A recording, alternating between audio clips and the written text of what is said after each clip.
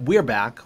Oh, we are back with the most informative, but also possibly a little bit boring show about the Portland real estate market. And we're going to talk today about housing data from July, year to date, trends that we're seeing, and we're going to talk about how it's impacting people who are thinking about buying and selling. Maybe even we'll sneak in some things for people that are thinking about buying and selling later. So that's okay too. Maybe answer some questions like, should you be a buyer? Should you be a seller? It is not always the right time to buy, contrary to popular belief, because that is a personal decision.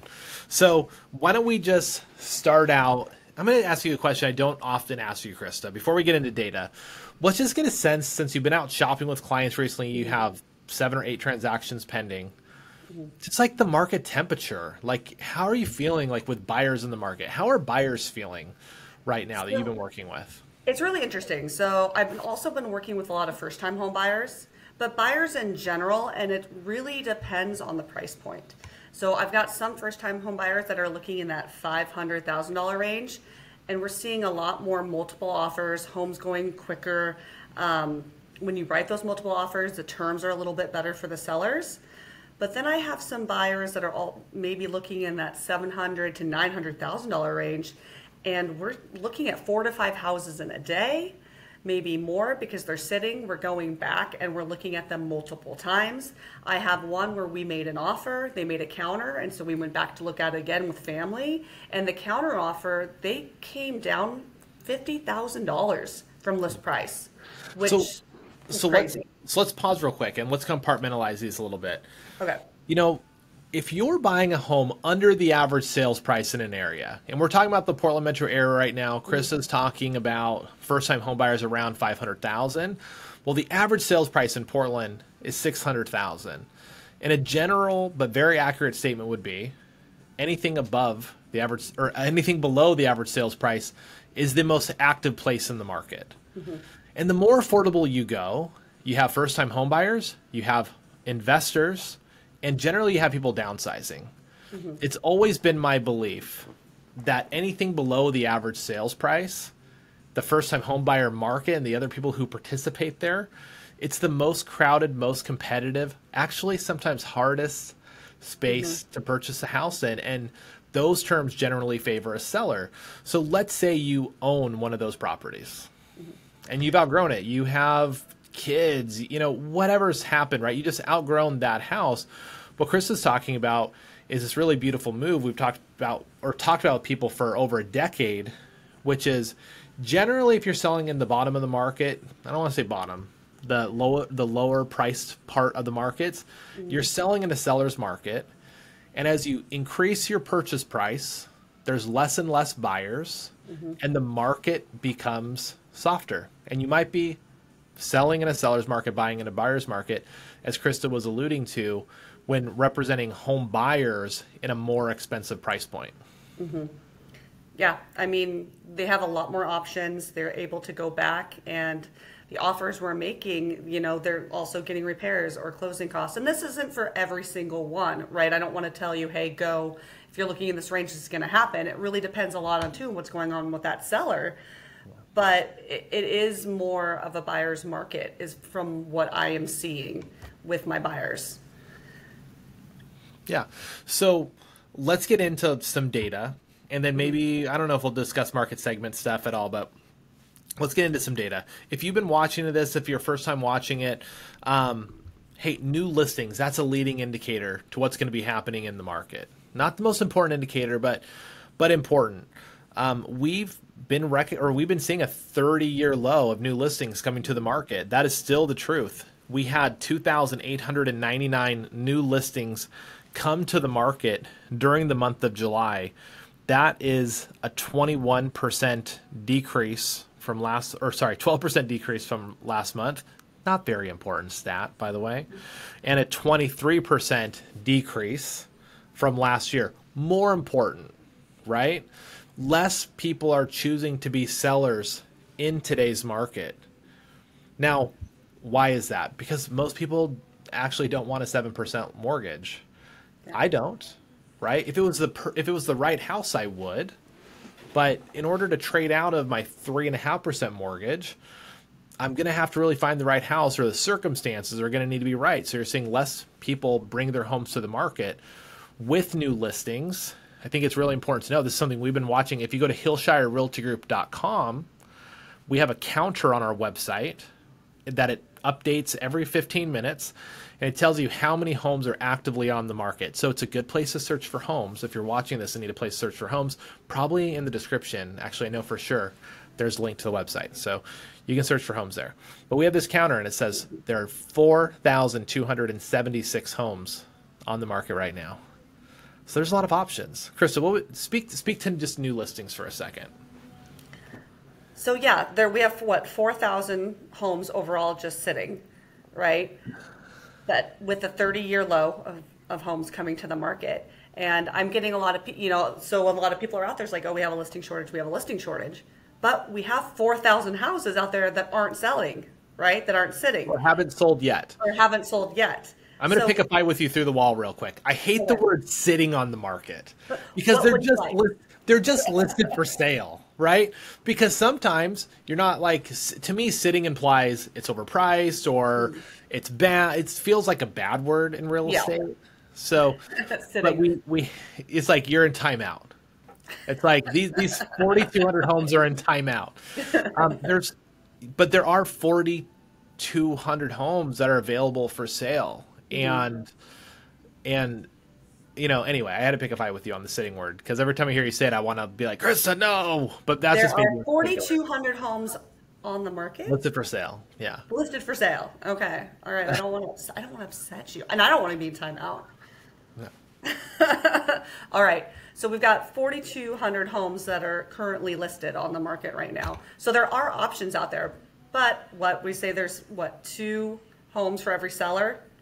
There's about 2 homes for every buyer right now. 2 homes for every buyer, right? So buyers have more options, right? Which makes a little bit more competition amongst the sellers. And once again, it depends on what price point we're looking at where that happens. So we do have listings, and people are not, I mean, I don't know about you. Are you getting a lot of because I have some buyers that are looking in a certain market and they're not seeing a lot coming that getting listed that are in the price point that they want, right? It just seems like listings are coming on slower. Well, I think there's a couple things, right? If you're looking for new listings below 500,000 that are detached homes with a 3-car garage, you probably won't see any. Yeah. Right? Like those don't exist anymore. Mm-hmm. If you're looking for a detached home under 500,000 with a shop, hard, right? Like we do have a 30-year low of new listings coming to the market, so not seeing things you like actually, like, that feels like it should be normal, right? If we said, with ignoring everything else about the market, if there was a 30-year low of new listings come to the market, that does mean that there are less new options for you. Yeah. The fact that there's 4,200 homes on the market, it means there's options, and because those options might allow an ability to go negotiate. Mm-hmm. The price of those homes is likely to come down, a lot of them, and we'll talk about pricing later, which also might allow you to make that the home you want over time, right? Like, I don't want Formica countertops, I want quartz, right? But if you have Formica countertops in a house, you probably want new cabinets too, because you're probably not going to put quartz where Formica used to be. Those cabinets are probably going to suck. It all starts to add up, and that's a real slippery slope sometimes. Yeah, but going to your point about pending sales, last month there were 2,145 pending sales, and there's a trend. As we've had 7% interest rates, we've experienced around 2,000 sales a month. Now, what did it look like pre-7% interest rates? Well, it looked like 3,000 pending sales a month, 3,500. That's what we would see historically in the month of July, the month of June. We have a lot fewer pending sales. Now, we could point to new listing inventory as part of that, but not really, because 26% of the homes that have listed for sale this year have not yet sold. That's affordability. That is, hey, not everyone can afford a $48,000 a year housing payment or a $60,000 a year housing payment. right? Which is what we're starting to see a little bit more commonly. That's putting downward pressure on the amount of people that are buying, which ultimately is putting downward pressure on pricing, which we'll talk about in a little bit. Did you see my Instagram the other day? I shared a reel from like last October, and I had a good little stubble beard going. I thought Annabelle was in the back seat. I thought it was good. But it's from October, and I was like, what if interest rates don't come down? What if we just live in a high interest rate environment? What if a new month of the new normal is we only have 2,000 sales? What are we going to do? Right? Like, what's going to happen in the market? Now, we can answer some of those questions today, where last year we were talking about it as like a what if they stay. And that video was a rebuttal to all the real estate agents saying home values are going to come down tomorrow. Because last October, you mean interest rates? Interest rates. Last October, what was it? Marry the house, date the rate. I'm guilty of that. I definitely was like, I loved that saying. I thought it was great. But no one says it anymore. Nope. Because I love what you said. Like when you asked me this question, you're like, Krista, like, why do they have to come down? And that's a good question. It's like, they don't. You're right. Like, they don't have to come down. And I think right now what we're seeing, and like for me, all of a sudden, like business has gotten busier. Like my first half of this year was a lot slower. And a lot of that people were scared. People didn't know what was going to happen. Now it does not look like interest rates are coming down to that 5 in the near future. So people are now ready to kind of made their peace with, okay, this is what they are. Well, what can I afford? Well, here's something that's interesting. People's plans don't change; they just get delayed. So if I needed to buy a house a year ago, I probably still need to today. Maybe the house buyer that just wanted a nicer backyard or the third bay in the garage, maybe those buyers are out of the market. Maybe not, depending on what happened with them at work. We have plenty of clients that are taking on higher mortgages because they want to. But there are less of those. But people's plans don't change; they just get delayed. Let's talk about this, and we'll just lead this into price, and we'll talk about closed sales. If my plans got changed, or if they just delayed, but they didn't change, I still want to sell. Yeah. And I'm selling in a marketplace where there's 2 homes on the market for every buyer. That's going to put downward pressure on pricing, which we've seen. The average sales price in Portland has declined by 3.5%, Portland metro area, year over year. We've had 8 consecutive months where the average sales price was less than the same month the year before, dating back to December. So all the realtors are like, are you sure the market's going down, or is it just certain price points? Yeah, certain price points are doing okay. Certain suburban areas are doing okay. But we're talking about the Portland metro area as a whole. When there's an oversupply of inventory, which we can have 2.4 months of inventory, and at the current pace of sales have an oversupply. It's not rocket science, right? That can happen. People that have built equity historically over 10 years, 15 years, 20 years, 30 years, clearly they're willing to give some of it up to sell their house. And we were having a conversation in the office that between these aren't exact numbers, so please don't quote me, but they're going to be close. Over 2020, 2021, and 2022, the market appreciated by 31%. Now, the average rate of appreciation, if we round up, over the last 30 years in the Portland metro area was 6%. So 31 minus 18, 13%. Could we give up 13% on home values?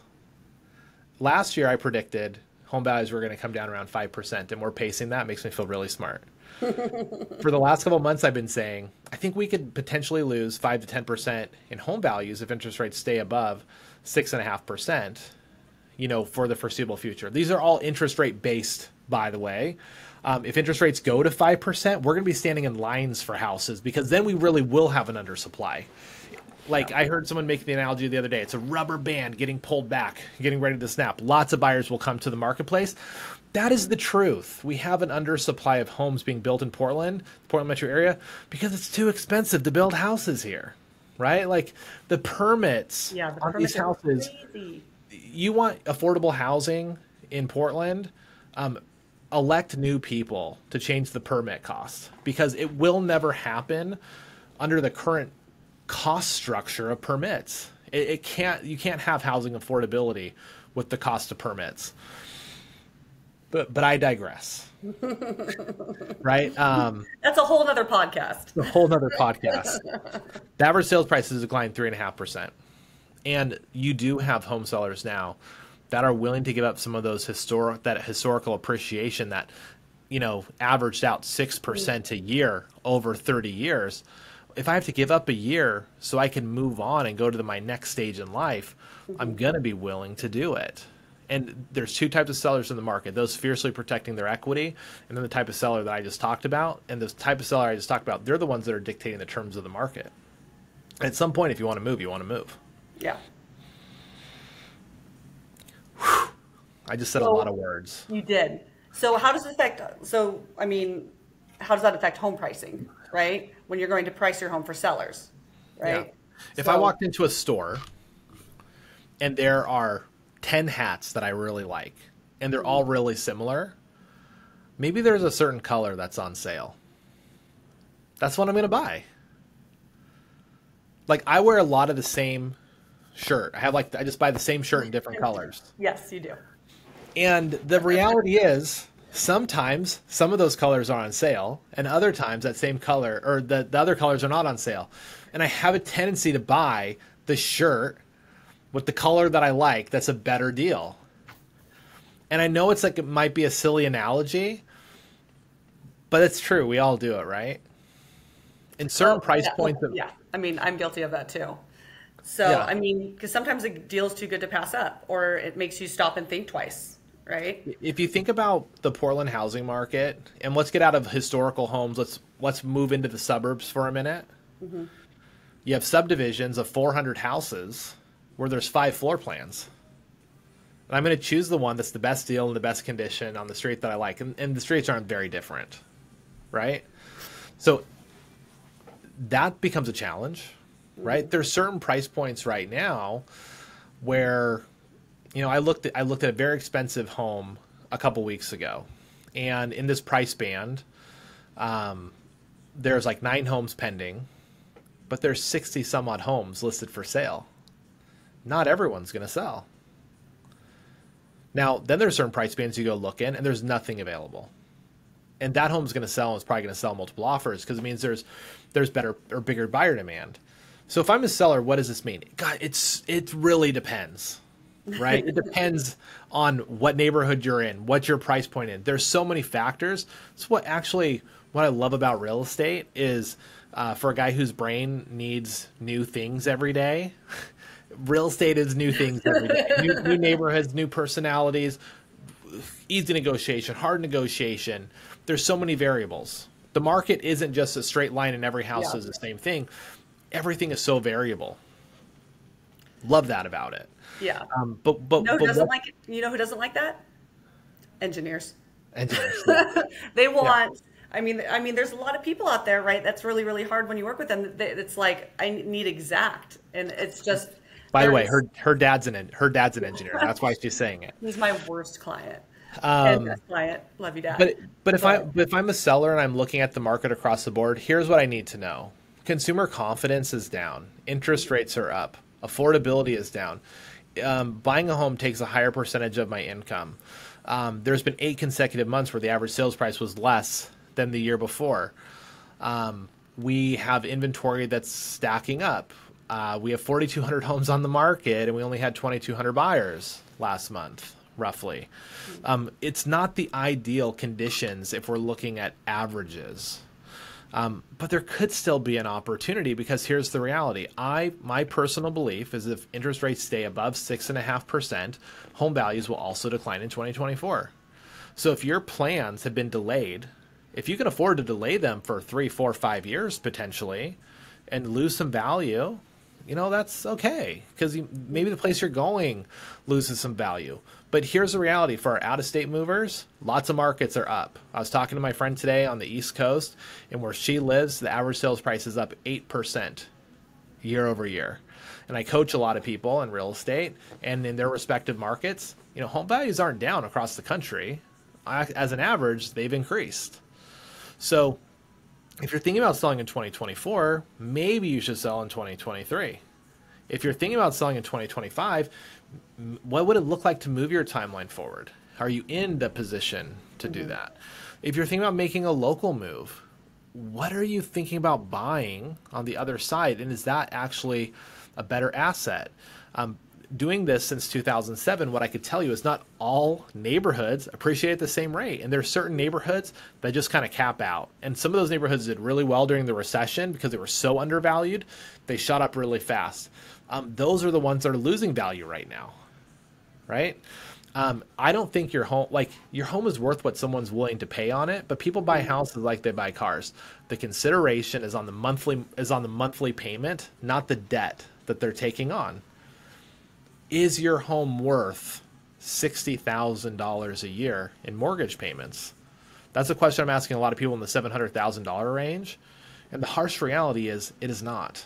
Yeah. Right? A lot of people cannot answer that with a yes. Well, and a lot of sellers don't understand that's what their monthly payment's going to, like the incoming buyer, that's what their payments are looking like. And you look at the seller's eyes when you use that line and their eyes just get like, oh, like it's almost like a light switch. Like, yeah, okay, that makes sense, right? Because that is a huge payment. Yeah. What I would tell any like seller thinking about selling is you can't really think about selling until you talk with a well-educated realtor. Mm-hmm. And I want to focus on the first part of that, well-educated. Because not every realtor is the same. Not every realtor is able to do the research. You know, any sales job has the 80-20 rule. It's probably different in real estate. It's probably like 10% of us do 90% of the business. We're not in a marketplace anymore where you can just put it in the MLS and hope to get a good result. I think we're like incredibly good at what we do. And I'd love to tell you we've sold every house we've listed for sale this year, but it's just not the truth because the market won't bear the sale of every house. And where you might have to price the home to sell it, the harsh reality is you might not be willing to go there. And you know what? That's okay, right? Sometimes you have to test and we have to have a conversation about it. If someone hires us to sell their house, obviously we're going to give them the real advice on, you know, the information we gather once we're on the market on how to do it. And then they get to make the decision of saying yes or no. But if you want some scenarios, you know, if you're a home seller watching this and you want to have not just a conversation about the broad market, but what it really means to be a seller where you live in your area and maybe what some probabilities could be, like we could do that. There's a link in the description below. There's a form you can go to and fill it out and tell us, you know, just give us your address and your phone number. We'll call you. We'll have a conversation about it. Yeah, I mean, every situation is different. So if you want that personalized, like, hey, what's best for me in my personal situation, like we pride ourselves on being honest, so to help guide you. Yeah.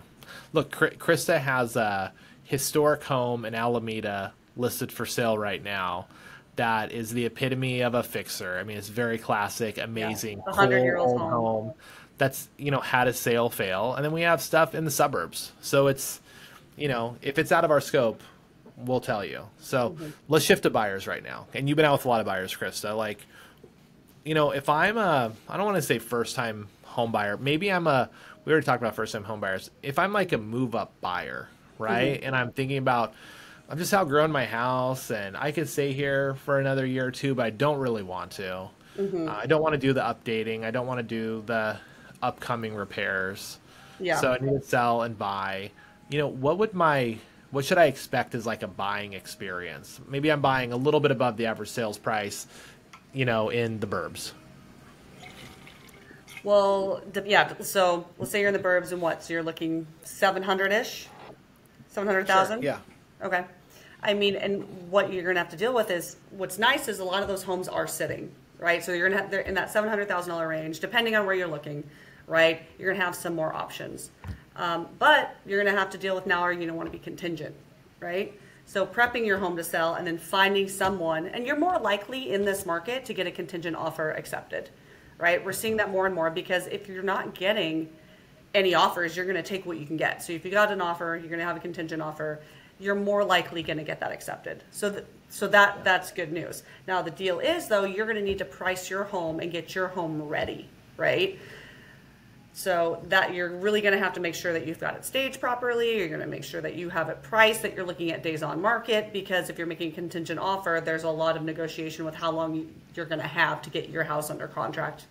And that can be really tricky. And I've seen, deals fall apart because they get their house pending and then the buyer walks away. And so it's one of those things where you're going to have to be ready for kind of every situation, which will help. Obviously, we help you guide you through.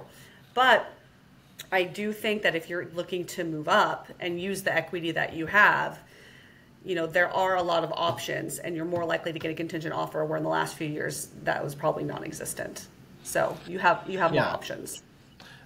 As a real estate professional, and if I was a buyer, I prefer the pace of this market, where I could go look at a house and then maybe go look at it again, and then maybe go look at it again. There are several properties I've been in with clients where we've looked at them 2 or 3 or 4 times, or maybe there's a house pending. I called on a house that was pending, and I said, hey, look, if your client or if the buyer gets cold feet, I think my clients would love this house and we'd love to see it. And we got a call on a Thursday, afternoon that this transaction might be falling apart. We saw the house Thursday night, and I think 2 days later we were in contract and we're getting ready to close on that house, and my clients are stoked, right? And by the way, they had just lost out negotiating on a house on that street that they felt like was overpriced, and they weren't willing to pay that price, right? So they got on the neighborhood and the street they want. The pace of this market, I think, is a lot more favorable. And to Krista's point about preparing for writing a contingent offer, we are in a market that requires you to prepare. I think there's like this recency bias. Everyone wants 2021 pace of sales or sales price, but it's gone, right? Yeah. And you're selling to anybody what they're buying is the most expensive asset they've ever purchased.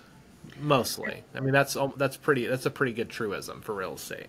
When I'm helping people, so what's really scary, right, is when you put your home on the market, it's really, really important for buyers or for sellers to know what the average days on market are, right? And I tell this story. When I sold my house, I'd already bought another house, so I was really nervous. I was stressed out, right? Because I don't want to end up with that double mortgage. I don't want that double mortgage payment. So I got my house listed, and I knew that 3 weeks on the market was average. That was the average days on market. But I was panicking because I wasn't getting any offers. And me and my husband were like, okay, maybe we should lower the price. And I'm doing all the things I tell, my clients not to do. But I was over here kind of panicking, right? Because it's stressful. Selling a house is really, really stressful. Yeah. On that exactly 3-week day, to the day, I got 2 offers. Yeah. And sold for full price. And it was knowing those numbers that I had to rely on, because I had to look at the math. So that's what, and that I really hold that true. And so when you list a home, your agent should be able to give you those numbers. And it's really interesting when you go and you talk to people and they don't know, and they don't even know how to look up those stats. That's so important when making those, if you're going to make a price adjustment. It's so important. It's, real estate, again, it's not a straight line. It's like it's a custom suit, or it's bespoke, right? Like it changes. It has to be tailored, and your plan might have to adjust a little bit. I mean, it's just not, sometimes the map is bumpy and sometimes it's smooth. But let's just speak to the emotional complexities of what you just talked about, because you brought up a real estate transaction you did. Real estate's a very emotionally complex transaction.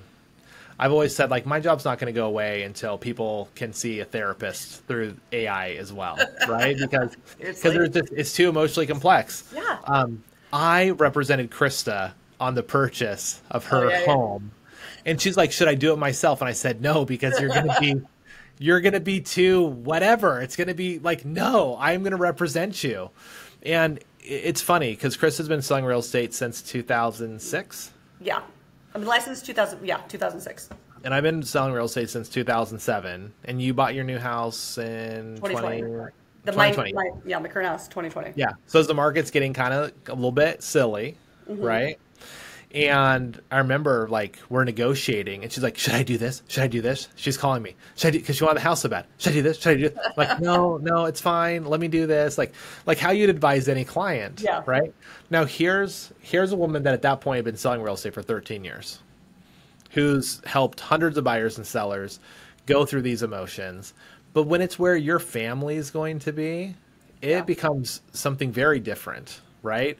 And that's an underestimated piece of what we do. I've had a seller going through a hard time, just piecing me up, you know, and then sending me apology texts. Yeah. Yell at me, yell at me, yell at me, apology text. Yell at me, crazy text message, apology text. Yeah. Which, by the way, he agreed to go to jujitsu with me, and I'm going to put it on him one of these nights. But if you're listening, I'm going to put it on you. No, but hey, you know, it is whether it's one of us, whether it's working with me and Krista, or someone from our group, or just buying real estate and having an advocate, having, again, not just the average realtor, but a professional real estate agent who's well educated, who's been doing it, who can clearly articulate the market, who understands the process, who understands the emotional complexities, that isn't just an order taker. You know, Krista could have called another agent in that time period and said, hey, I want to do this. And agent would have just said yes, potentially. And maybe that would have cost her an additional X, right? This is a challenging business, right? It's challenging to be a buyer or seller. You know, should you be a buyer in this marketplace? It totally depends on your circumstances. Should you be a seller? It totally depends on your circumstances. Should you not buy a house because of 7% interest rates? Well, I'm pretty sure 10 years from now, if you buy a house today, you're going to feel like a genius because historic appreciation would suggest that. If you buy a house today, is your home going to be worth less this time next year? Yes and no. Depends on where you buy. Okay. Right? It depends on how you negotiate. It depends on what happens with interest rates. 10 years from now, is your house going to be worth more? I would certainly bet on that. If it's not, we're all in a lot of trouble. We probably got hit by an asteroid. So if you want to talk to Krista or I about buying or selling real estate, there is going to be a link in the description below. If you want to see, if you watch this whole thing, I mean, wow. Yeah. I feel sorry. I almost feel sorry for you. But we appreciate it. Make sure you like and subscribe. And maybe you know someone who needs advice, right? Like the cool thing about where Chris and I are in our real estate careers, we don't need to sell everyone real estate. Right? Like we don't work with everybody. We're not just yes people. We will give objective advice. That's why we've been able to do this for so long. So we will see you next time.